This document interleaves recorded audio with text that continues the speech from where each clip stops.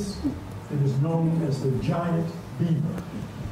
And the story that goes with the giant beaver is that during the time of the glaciers, there was a glacial lake that was known as Glacial Lake Hitchcock. And that the Indians who lived there began to observe that the giant beaver was eating up all the fish in the glacial lake. And after he finished eating up all the fish, he began to come on shore and eat up the people. And so the people then called on Hobomok to help them in this situation. So Hobomok, being a balancer, came, broke off an oak tree, and he slew the giant beaver by cracking it on the back of the neck and breaking its neck. And it settled down into Glacial Lake Hitchcock. And when Glacial Lake Hitchcock, thousands of years later, drained away, what they found in the bottom was the shape that looks like a petrified giant beaver. You can see the head, the broken neck, the body, and the tail. So what we know about Hobomok from a different region is that Hobomok could be called on by the people to balance things against harm. So what we figure out is, down on the coast where Massasoit was, around Plymouth Colony and that whole area, that Hobomok would have been the one entity that they would have called on to balance out against the colonists. So the colonists chose the one entity to block access so that they would not call on Hobomok, because they would think that Hobomok was the devil from hell. Okay. All right, so Hobomok, we see in other places, is a balancer. He's not a devil. So this was something that was introduced to us. We had a wonderful place, a place that was in Dios, was in God, that did not have a devil nor the influence or the fear of hell. I'm glad that you all can laugh about it, because I'm still a little scary about hell. I haven't gotten enough of that cleansed out of me. Okay, so here we are, Hobomok, letting the landscape speak for itself. And I took that instruction, and as a result, the following happened. Next slide. Oh, nobody's involved, okay. We went to the United South and Eastern Tribes, and as a result, this was the resolution that we crafted. And there are two elements in here, well, probably three, that I need to share with you. What did I do with my... The other purpose of this. I was told that this could also be used as a dowsing rod by a dowser, that the ancients probably had their own tools, but it's also a great pointer. So, United South and Eastern Tribes was made up of, at that point, 24 federally recognized tribes. We were dealing with the issue of ceremonial stone landscapes in Acton, Carlisle, Concord, Lincoln, Littleton, Stowe, Boxborough, and Westford. And I'd been called there by a man whose name was Jick Davis. And in our office, John Brown and I used to laugh because this guy would call every spring for 3 years and say, we need somebody to come up here and take a look at these stones that we have and let us know that they need to be protected. So I work for Mr. Benfield. Mr. Benfield wants to do forestry and get forest credits, but he doesn't want to mess up anything that might be Indian. Can you come up here? And we laughed. We'd never been called outside of Rhode Island. We'd been called very little in Rhode Island. But definitely had never gone into Massachusetts. And Jick is insisting. And so we started talking about, oh, it's the crazy guy again, this Jick Davis. You know, this crazy guy is calling us again. In the third year, when he called, John Brown said, look, Doug, go up and see what, my job, right? Go up and see what this is all about. So I went up to Carlisle, Massachusetts, And as much as I had laughed at Jake Davis, the laugh was on me. I walked into this pristine ceremonial landscape with ceremonial stones like I had never seen since. Great, great impact. Brought me back thousands of years and then rushed me into what my job for the future would be. So, I get a call from Jake, and I'm on my way to the United South and Eastern Tribes meeting. And Jake says, next door, the property next door, they wish to build houses. They want to put in McMansions. There's ceremonial stones there too. What do we do? I said, well, Jake, I don't know what to do. I never had to work out a remedy for Massachusetts or anybody who wasn't Indian. What he asked ended up with the production of this resolution. I said, we're going to create a resolution, and maybe we and you can use it to get these people not to destroy the ceremonial stones. For thousands of years before the immigration of Europeans, the Powwows, or medicine people of today's New England region, used this sacred landscape to sustain the people's reliance on Mother Earth and the spirit energies of balance and harmony. There are several keys in this, that our ancient belief system was about reverence to our mother, the earth. We acknowledged that we were siblings to everything that had been spawned by our mother, the earth. Every tree, every blade of grass, every ant, every bug, every winged thing, every swimming thing, every four-legged, that all of these were our relatives, our brothers and sisters. And that our mother was instructed to all of us of her relationship with our Great Spirit. So from Great Spirit's union with our Mother the Earth, we were all produced. And we know that, and this is what was willing to be acknowledged by the 24 tribes who were gathered together. But it was also about her dealing with the spirit of balance and harmony. So our ancient belief system believed in our Mother the Earth and believed that she could help control balance and harmony. And so that was why we lived in a place that was called what by Christopher Columbus? Indios. I'm going to ask you questions. Oh yeah, I'm going to ask you questions. So you're going to have to listen. All right, so what's it called? Indios. Indios. Thank you. And India was called what? Hindustan. Thank you. All right. You are listening. Okay. Thank you. You get to teach from the back also. So, this is the piece that we've only now begun to deal with. And that is that the USET tribes wish to partner with the towns which have stewardship of these properties in order to create historic preservation plans that will support the permanent protection of these sacred landscapes. We have just, in the past 2 years, begun to develop memorandums of understanding with towns, because the towns have jurisdiction over themselves and their towns.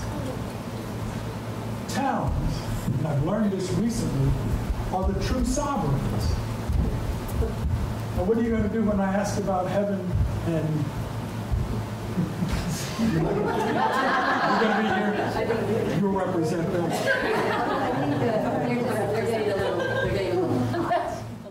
Okay. Well, Wayland has a memorandum of understanding with our 4 tribes, the Pequot, Mohegan, Wampanoag tribe of Gayhead of Quina, and the Narragansett. We signed an agreement with them that we would support them in the work that they wish to do with things tribal in their area, and that has been working out quite well. Yes, sir. From the list of town, all those towns are in eastern Massachusetts. There's none on the other side. And you mentioned Turner's Falls and Leverett. I'm from Greenfield. Oh, you are from Greenfield? Yeah, I was born and raised in Greenfield. Oh, we got stuff to talk about. Anything outside of Connecticut, outside of 128. Well, the question you asked now leads me to my next point. Thank you. These these 8 towns, I called back to Jake, and I met his father, James Davis, Elder James Davis, and I said, I want to read this USET resolution. I'd like to see if there's anything your father thinks ought to be added. And so I read it to him, and he said, well, not just Carlisle, but all of our neighboring towns. These stones are in all of them, so put their names in too. I said, well, yes, sir, I will. So we added the other towns for that reason. I did not know about the ceremonial stones in Western Mass. I did not know about ceremonial stones other than the ones that we had on the reservation. I'm much more educated now that I've been thrown into deep water. So, we've just started dealing with MOUs and that part of the first resolution. So in 2002, we understood all of this. In 2002, the ancestors had already projected what we would be doing now. And they laid the groundwork for it. And we are following the mission. I had no idea what an MOU was, did not have an idea of what an MOU would do. And so my life has evolved around learning what my job had to do. I'm now a deputy tribal historic preservation officer, and I carry the specialization as preservationist for ceremonial landscapes. At one point, I argued with my boss, I got tossed out, and when we both decided that I needed to be coming back, he said, well, you need a new name. And so the new name that he and a few others thought of was preservationist for ceremonial landscape. Why did he do that? I've been causing him trouble ever since. Going to law, going to court, whatever. Okay, next slide. Any questions about this? Okay, next slide.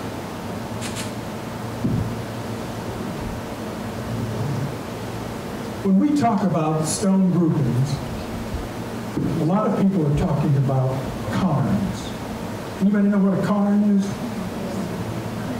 Well, if you are in Scotland or Ireland and you're calling stone groupings cairns, you're spot on. But if you're in Algonquin country or among the Anishinaabeg, we would expect you to learn Manatu Hasunash. Manatu Hasunash. Hasunash. Manatu is the word for spirit, and Hasun is the word for stone, one of the words for stones, and Hasunash is many stones. So,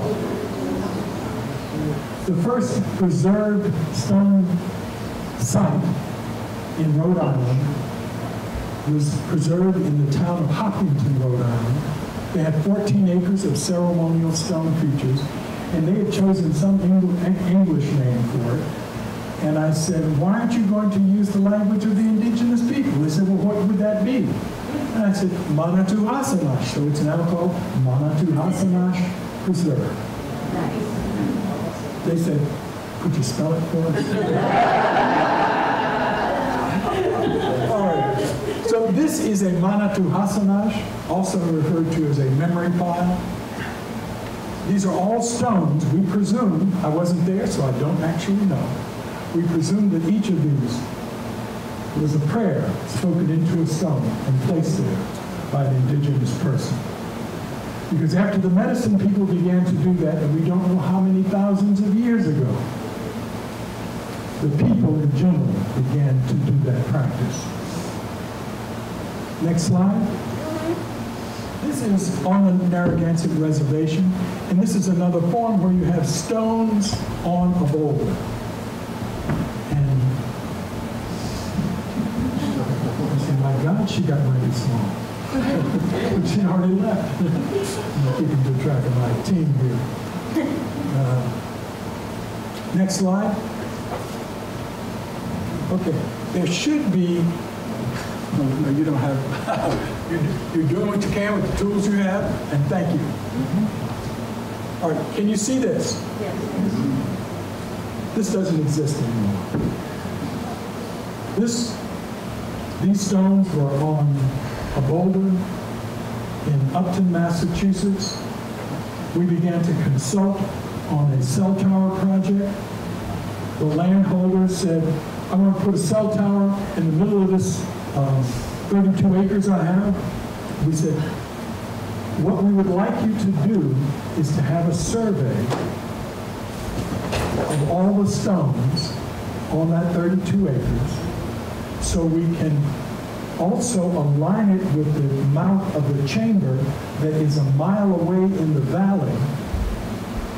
And we want to establish that the chamber is the source of the observation of all of the stones on this hill, both the boulders and the stone groupings.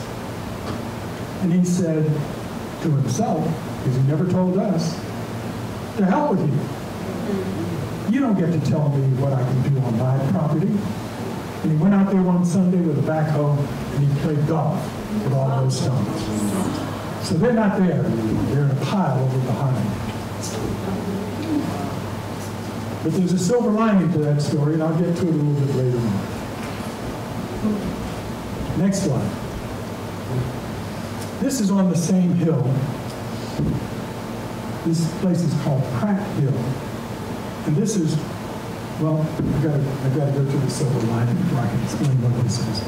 The silver lining is that he was so scorned, or his children were so scorned in school, because he was mistreating the Indians and stuff that was Indian on his property, that he came to the town meeting with the planner. There was a big meeting one evening with the cell tower companies, and he was holding the son and daughter by the hand, and he said, I want you to understand that I am prepared to sell that property up on Pratt Hill that I own, all 32 acres, into preservation, and I will only sell it into preservation. Well, 2 years later, we'd gotten a settlement on another project out in Connecticut, and the head of my office and I went to him and said, you said you wanted to sell the property. How much are you willing to sell the 32 acres for? He said, well, I've been asking $600,000, but I'll sell it for $350,000. He said, we'll have our attorney talk to your attorney. We took some of that settlement money and we purchased Pratt Hill. And the Narragansett Indian Tribal Historic Preservation Trust is the 501c3 that now protects these ceremonial stones. It would have been some other entity because I negotiated the settlement on that particular project. And I negotiated what I thought was a big and fair sum. And there were 4 tribes involved. And I negotiated it with the understanding that we would all kick in and purchase endangered ceremonial stone landscapes, expecting that our 4 tribes would buy this place. Well, as before the ink was dry, all the tribes had signed, I was informed, Doug, you can't tell sovereign nations what to do with their money. I said, wait a minute. I negotiated this money so that we could all participate in the purchasing and preservation of endangered ceremonial stone landscapes. Doug, and I'd heard that tone from archaeologists, and I'll get to that in a bit. It was always, little Dougie, you're not wise. Doug, we will do with our money as our tribes see fit. That's the right of the sovereign. So I went back to my office and I said to the head of my office, this is what they're planning to do. Are we going to keep our word? Are you going to help me keep my word to the ancestors? And he said, you made a commitment, we'll honor it. So We purchased that property, and we now are the protectors. And we have two local ladies who are caretakers. We're not in Upton, but they are. They monitor what's happening on the site, and they monitor what's happening with the town. We now have a great relationship with the town. So I have learned to believe in agreements with towns. Since then, we've developed a wonderful agreement with the town of Wendell. And I'm honored to say that the person that we negotiated through is sitting here and is the reason why I'm here today.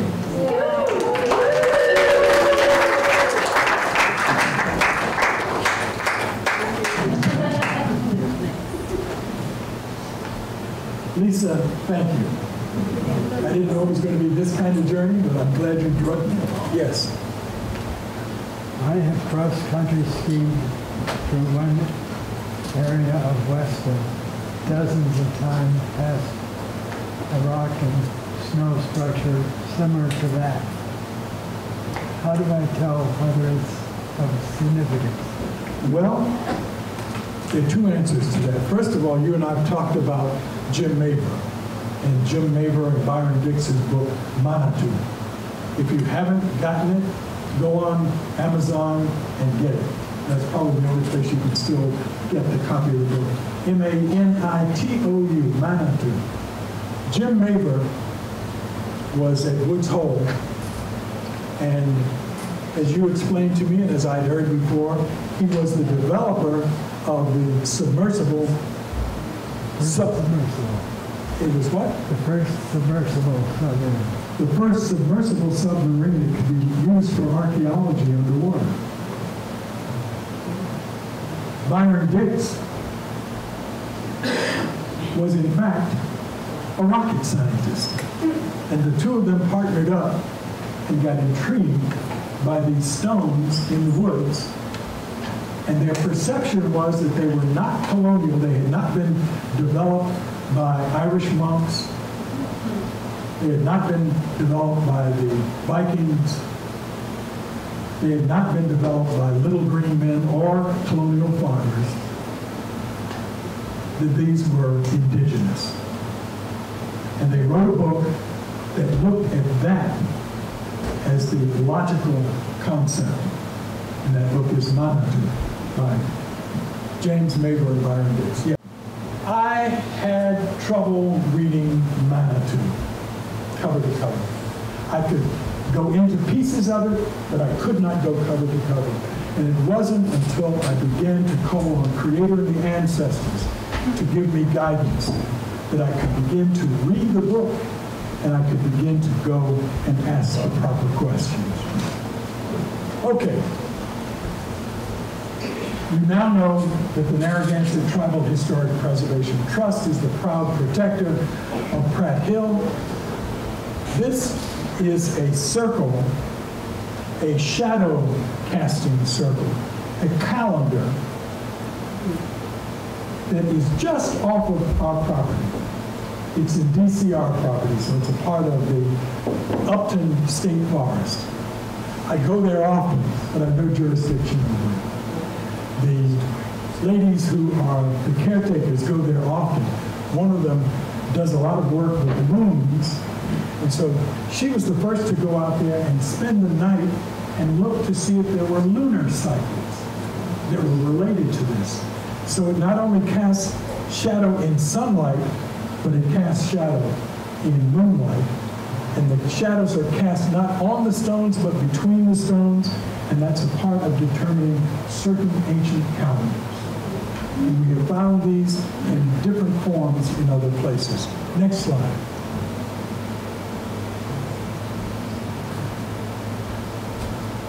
What is that? Turtle. Thank you. Most people don't want to believe it. They want to fish around. It's got to be something. Yeah, it's a turtle. It's what's obvious. Head, carapace, front paws, their rear paws, and there's even a tail. And the turtle will be seen in many manifestations, some not as well defined as this. But I was asked about people being able to sense. I think, whose question was that? Who's your question? Out in western Massachusetts on the gas line project, for which I am now going to court, we were identifying the ceremonial stones. We identified 73 of them in this section of right-of-way. I had the tribal representative from the Pequot tribe out there, the Tribal Historic Preservation Officer, and I could feel that I was in an important area. She walked up and she said, right here. Well, when somebody's that emphatic, I step back because they know something that I don't. She said, it's right here. She said, I don't know what it is, but it's right here. Well, she was not there the next day. She didn't stay over. And the young man and I who were looking began to remove the duck and the leaves. And what we came down on was the smallest turtle effigy I've ever seen. And I know it's a turtle because it had a shell shape. It looked like it was almost a rectangle, but it had rounded edges. And it had a head sticking up on one end. It had two of the elements that you need to be a turtle. So I knew I was seeing a turtle. And she had sensed it, and it was underneath a rock overhang that she was standing above. She was standing behind the rock, but she knew exactly where it was.